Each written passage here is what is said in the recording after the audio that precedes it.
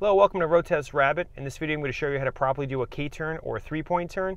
It's two names for the same technique. When you're rolling down the road, the agent may ask you to pull to the curb and stop.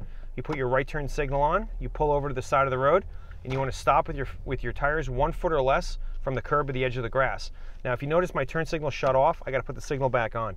At this point the agent may open the door to check the distance to the curb. It's got to be 1 foot or less, okay? It doesn't even hurt to say, all right, I know it has to be a foot or less when they open the door. This way if you're a little bit over, at least they know you know the law. At some point they may say do a K-turn or do a three-point turn.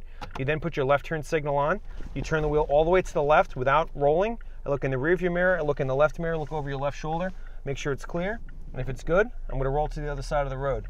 Now as I roll out, I keep the wheel turned all the way to the left, I stop here, put the vehicle in reverse, I turn the wheel all the way to the right, I look over my shoulder and I start to back up. And you want to make sure you pay attention as you back up.